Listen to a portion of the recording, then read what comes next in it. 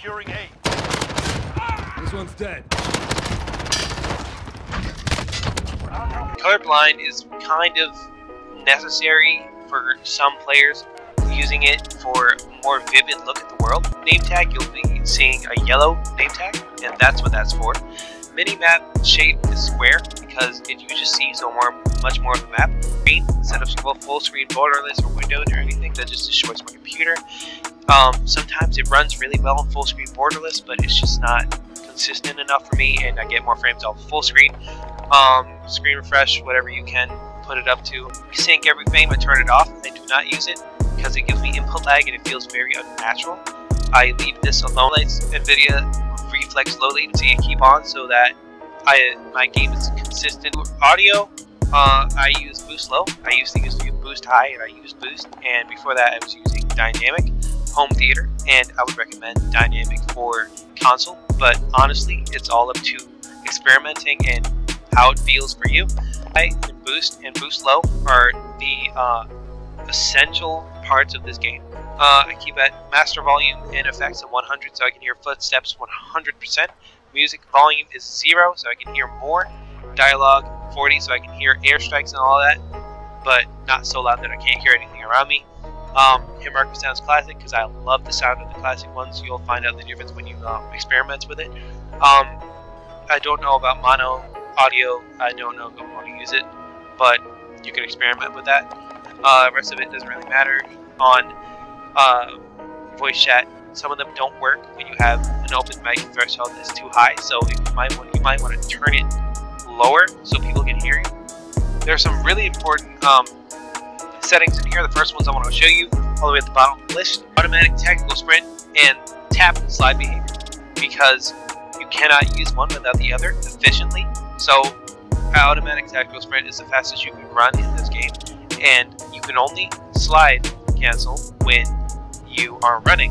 So when you're running your fastest consistently without having to press extra buttons, that's the goal. I keep off my parachute auto deploy off so I can hit the floor faster, and it's going to be a big learning curve for you. These last five settings are going to be big learning curves, so fair warning. Contextual tap is also, if you played without it, you're going to feel really off. This is for console and PC. You're going to want this so you can close doors, open doors, pick up guns, reload faster, and without holding the button. Equipment behavior for like bombs and heartbeat sensors, you're going to want to use this for hold. This I'll show you steady aim after later. Scale aim assist with field of view. I don't really know if it's necessary, but I do it anyway. Aim assist standard. Controller vibration off, because this game has too many vibrations for you to aim straight. Your hands are shaking like every 2 seconds. Dynamic aim responsive curve. It's the best of both worlds with standard and linear. I just feel better with it, and it's all in the brush wrench. And sensitivities, the normal thing you would go by is like, I don't know, 6 dead zone or 7 dead zone, 6 on your vertical and horizontal stick sensitivity, and your multipliers would be at like 80 to 85, and you'll just tamper with that and figure out what you need to do with that for yourself, so you can do your best in the game. And for my people that do not own $300,000 controllers, you'll want to use this specifically, tactical button layout preset, so that you can use your aiming button to also move your aim and slide cancel at the exact same time. So you can move and shoot, and you will end up right here every time. Like if I'm standing here, you will end up on this side, because that's just how far you get to slide. And your sliding will coincide with your centering and your sensitivity settings, so I recommend you find out what those are before you go crazy with movement. And practice makes perfect, but just don't push yourself to insanity. Another really advanced movement is bunny hopping. You're gonna jump, look left, and aim at the same time. Okay, so this is an example.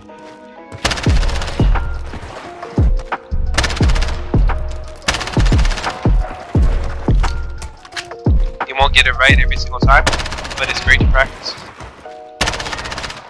Imagine what it looks like on the other person's screen, and it breaks cameras and aim assist so hard that it will take multiple people to take you down, and even then, if they do not know how to shoot straight, they will not hit you. That's really important part of movement. If you have no centering within that movement, you will not be able to use this. Also, specifically because of us controller players that do not have $200,000 to like say people, you won't be able to jump and aim at the same time, so you're gonna have to jump and flick. Fair warning about that. Another thing about movement, for slide canceling specifically, there are many uses for it. It's breaking cameras, moving around the map fast, confusing your enemy, being able to pull up your gun before they can, because it's basic. Slide canceling is basically the equivalent of standing still and aiming in. It's really fast, and when you run into an aim, right, so it'll be fairly the same, like this, but when you run into an aim, it'll turn into a really big delay, and you will die before you even get the first bullet off. So I recommend slide canceling everywhere you go, as fast as you possibly can. If you have a really slow gun, it's relative, but it's really more for the fast guns, but you still want to practice it with every single gun that you use, no matter what. So, another great thing about it is you get to move around the map faster, because tactical sprint with your gun up like this will be the fastest you can run around the map, and when you slide cancel twice, not lay on the floor, you slide cancel twice, you'll be able to reset it. So, the way you'll see that it's reset is that your gun will be down here like this. Slide cancel twice, and then it's back to the way it was, basically. Centering, which is keeping this white dot in the middle of your screen throughout the entire map. And what you're going to do is you're going to make sure that your aim is around this red dot to his neck, because that's where the player model is going to be sitting. And it's basically keeping your aim relative to your head level, that it doesn't look too far up or too far down, making sure that it's in the middle here, so that when you roll around a corner, you'll just be locked on to his head, basically. Recoil control, which is a big part of aiming. A lot of people don't know how to do it, and that's fine. If you like using one gun and you want to get better at using that one gun, you're going to want to use this right here. You're going to want to use this tactic right here. You're going to be using the exact bullet pattern that it makes, and you're going to be replicating that but backwards. So you're going to be using the exact same pattern, and you're going to be going down and left, because it pulls up to the right and sits there a little bit and goes straight up. So you're just gonna pull down like relative to what this is. You're going to do the reverse of it, and that's how you control this recoil. Aim assist plays into it a little bit, but it's not the end of the world.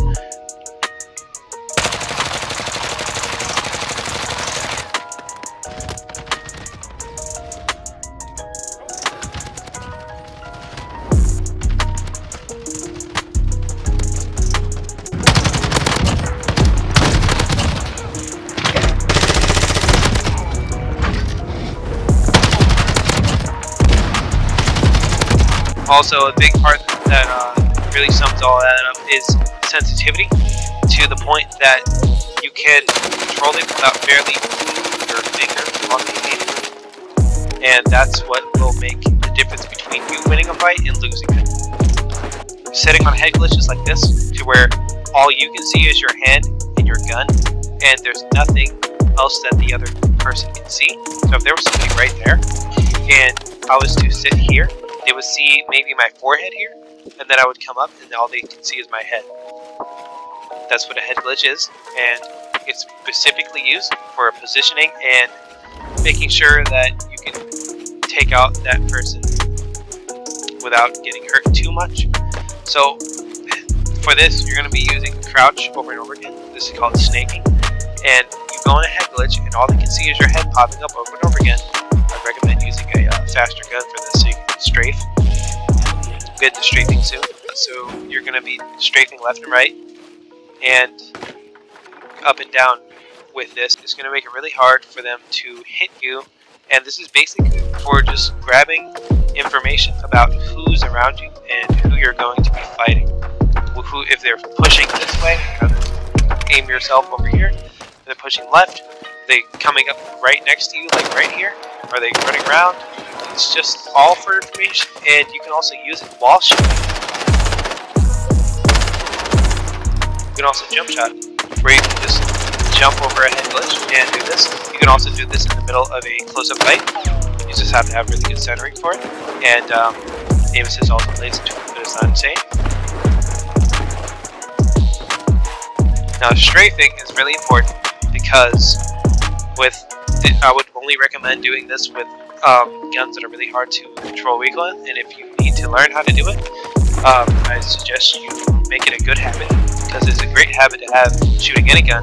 So strafing would be walking left and right as fast as you possibly can to keep the recoil low and keep yourself moving in a fight. Because if you're not into the jumping around and sliding around like a crazy person, world starring people, you're just gonna strafe left and right while shooting, and it will make all the difference in the world in a lot of different fights.